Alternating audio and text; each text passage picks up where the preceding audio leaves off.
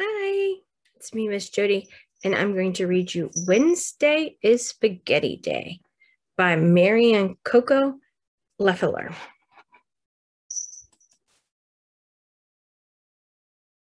Do you ever wonder what your pet cats do when you leave them home alone? Let's find out.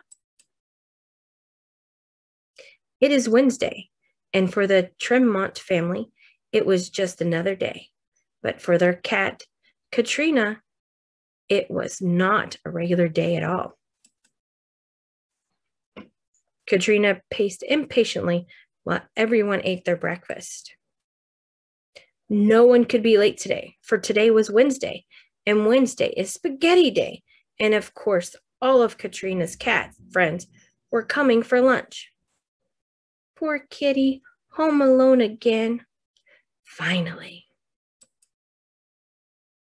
As Catrina cleaned up after breakfast, her friends began to arrive.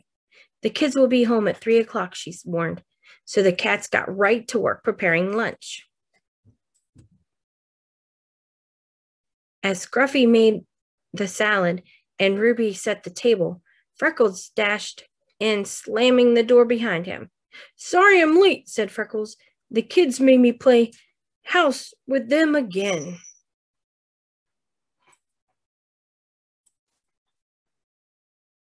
Freckles quickly took off his bonnet and booties and got to work. The cats continued cooking. Looks like fun. And soon their long-awaited Italian lunch was ready.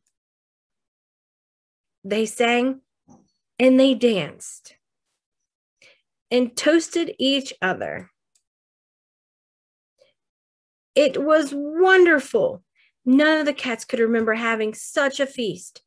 But just as they were about to eat their spumoni ice cream, the clock struck 3, and a school bus pulled up from the corner. Ding, ding, ding. "Oh, no." "Remember," whispered Ruby, "it is my house tomorrow for Mexican food."